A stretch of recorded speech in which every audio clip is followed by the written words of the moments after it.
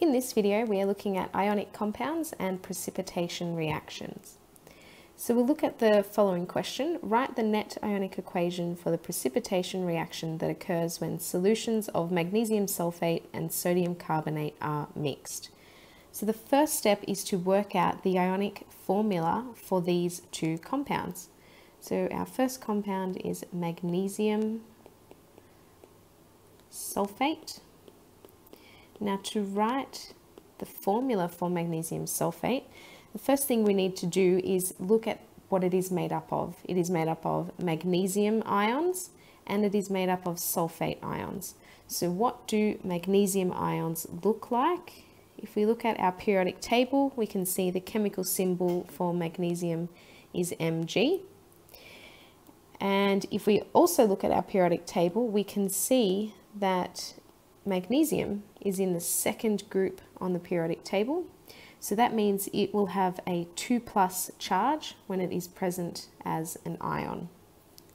So we can go ahead and write the charge on the magnesium as 2+. Now sulfate is an example of a complex ion, and these are common ions that you will come across in any of these sort of questions, and you just need to remember the formula for these complex ions. So sulfate is SO4 2-, and the reason they're called complex ions, and in this case it is an anion, is because it is made up of more than one atom. So we have a sulfur atom bonded to 4 oxygen atoms, and the entire ion has a charge of 2-. So those are the two ions that make up magnesium sulfate. Now, to write the ionic formula for magnesium sulfate, we need to combine these two ions to form an ionic compound. Now, notice the ions have charges. Ionic compounds do not have charges. They are neutral compounds. So we need to cancel out these charges when we combine the two ions in order to make sure that the ionic compound is neutral overall. Now the easiest way to do this is use the crossover method, where we bring the number of your cation down below your anion, and the same thing on your anion down below the cation. And in this case we will end up with Mg2SO4 2. Now, for those of you that already know the formula for magnesium sulfate, you will know this is not correct, and that is because we can further simplify this. And in that case, we will make this a 1, and we will also make this a 1. So we are left with magnesium sulfate, MgSO4. So you always need to write it in its most simplified form. So those 2's get reduced down to a 1. So you have 1 magnesium ion for every 1 sulfate ion. So that is the ionic formula for magnesium sulfate. Now we'll do the same thing for sodium carbonate.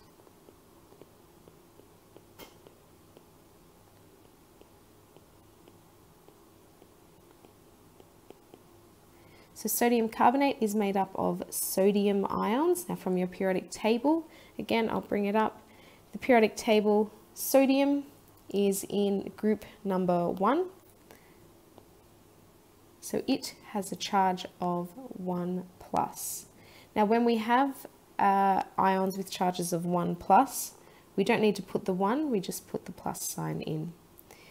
And carbonate is another example of one of those complex anions that you will need to remember, and it is CO3 with an overall charge of 2-.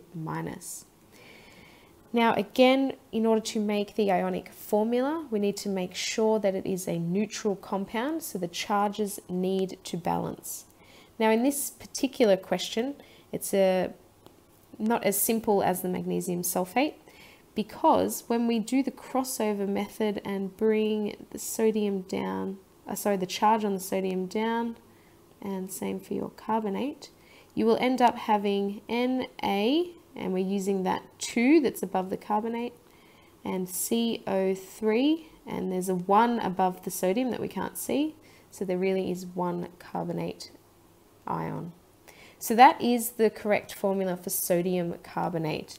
And you can double check that it makes sense. So in order to have a neutral compound, we need 2 of the positive sodium ions to balance out the 2- charge on the carbonate ions.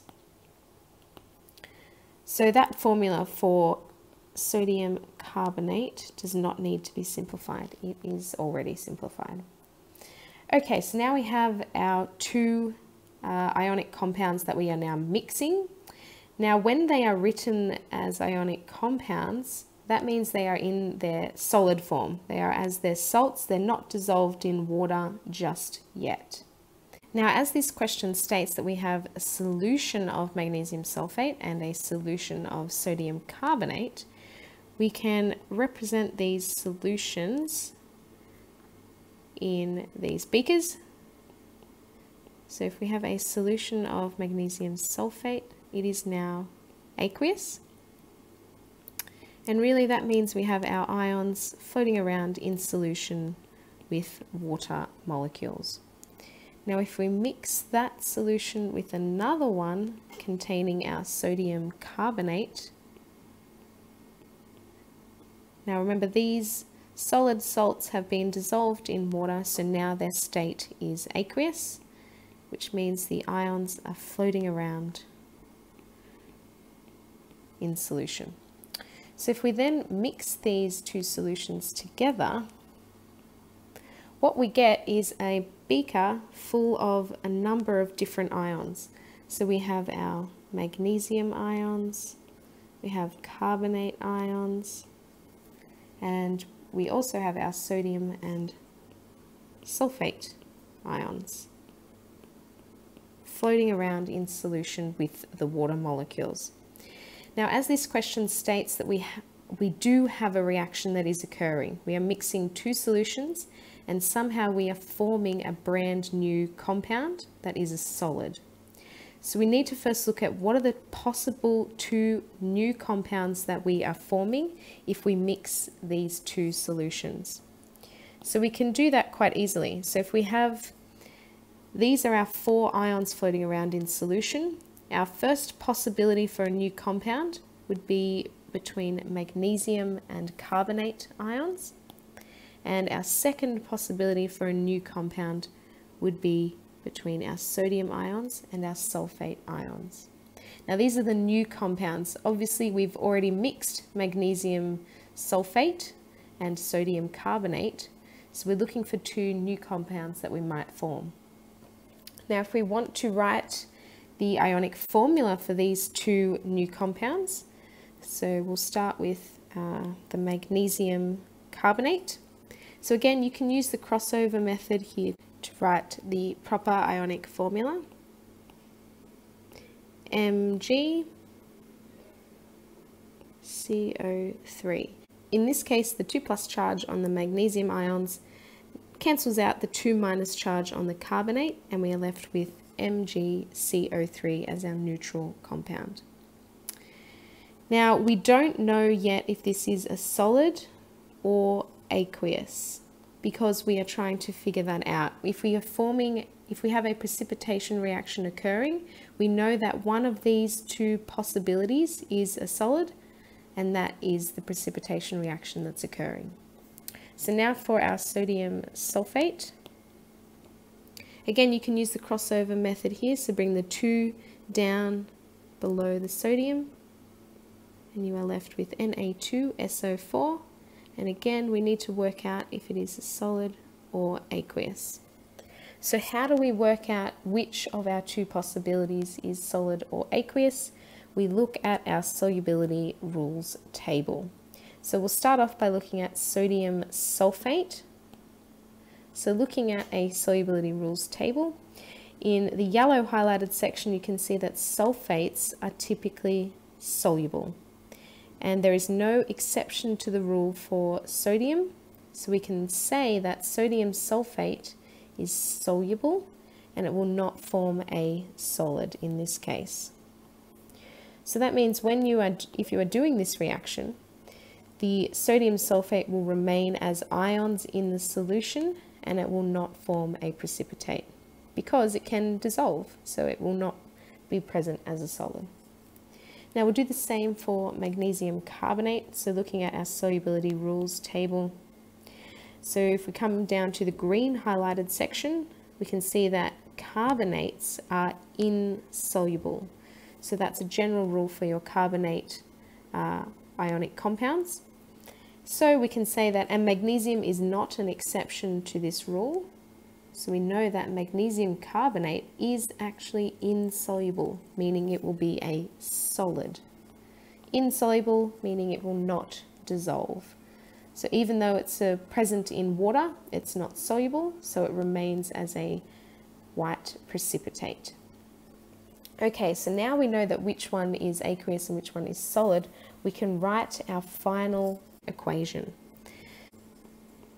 Magnesium sulfate aqueous plus sodium carbonate aqueous forms sodium sulfate aqueous and magnesium carbonate solid. So that is the full balanced equation for this precipitation reaction.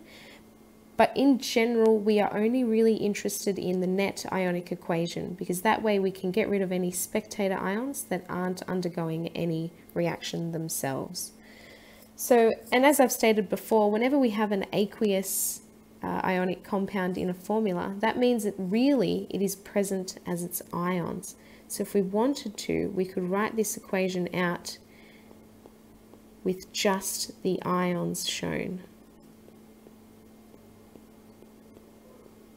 Sulfate ions, we have 2 sodium ions and carbonate ions.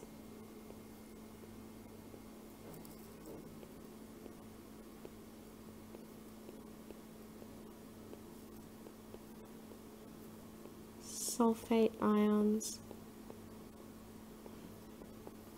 Now don't forget that your magnesium carbonate is a solid, so it is not present as ions. Okay, so this is the equation written out with all the ions, and it makes it easier to see which ions are spectators, meaning that they are present on the left-hand side of the reaction arrow and also on the right-hand side. So that means they didn't undergo any change. They are present at the start and at the end.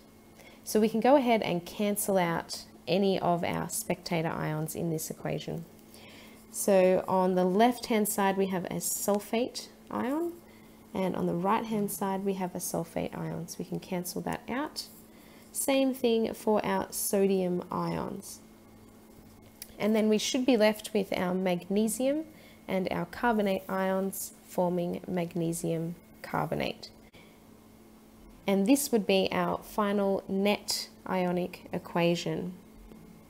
Magnesium ions. Don't forget to always write your states. Carbonate ions forming solid magnesium carbonate.